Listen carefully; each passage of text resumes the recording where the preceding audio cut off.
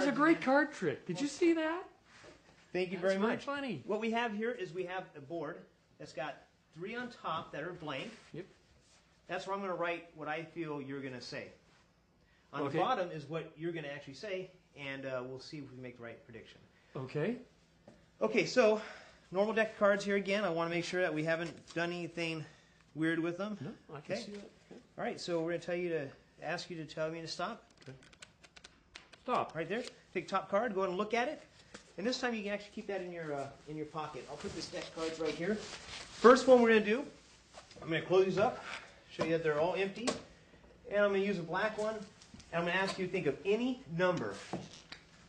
Oh, Any number you want. do I can say it? Do I Sure. have to say it? Oh, One. wait. Think of it, and I'll try to Think of it. Okay, I have to now think of another number. All right. Okay. Go ahead now and tell me the number. 11. 11. All right.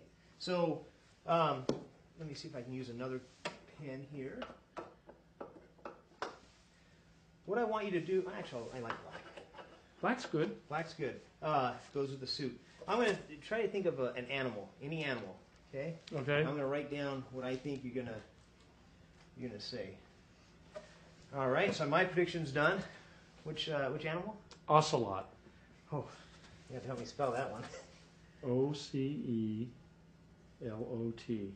All right. It's like a cat, right? Probably not right. It's like a cat? Yeah, it's like a cat. Sure. Mhm. Okay. All right. So now what I want you to do is I want you to think of your card, and I'm going to try to read your mind. It's easy.